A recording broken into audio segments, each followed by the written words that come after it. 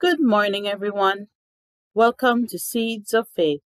I am Reverend Siddiqui. The seed for today is helping when it matters. This story is told in Luke chapter 13, verses 10 to 17. Jesus was teaching in one of the synagogues on the Sabbath. The Sabbath was a day set aside for people to gather for worship, to learn and spend time with each other. On this day, a woman was there who had been disabled for 18 years. She was really bent over and could not straighten herself up completely.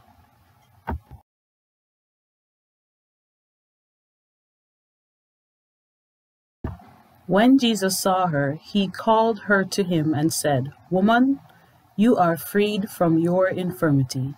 Then he placed his hands on her, and immediately she straightened up and praised God.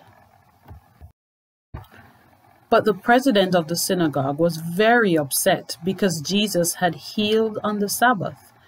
He felt that Jesus should have healed the woman in the 6 days before, and not on the Sabbath day, which according to the rules was only for worship, learning, and hanging out with each other.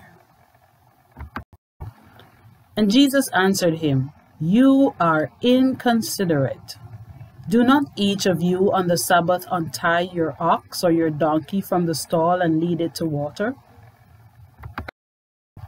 And if you are willing to untie your animal to give it water on the Sabbath, why do you have a problem with a woman, a daughter of Abraham, who has been sick for 18 long years, getting healed on the Sabbath day?" It's almost the same thing as freeing your animal so that it can get water to drink. When Jesus said this, all the ones who were upset felt bad and walked away. But the entire crowd who was also watching were rejoicing about the wonderful things that Jesus was doing and celebrating with this woman that was now healed. Jesus was upset because the president was suggesting that following the rules was more important than helping this woman. While we should follow rules, rules should not get in the way of helping someone in need. We should not hesitate to do good on our Sabbath, because that is sometimes when helping matters. So here is the seed for this week.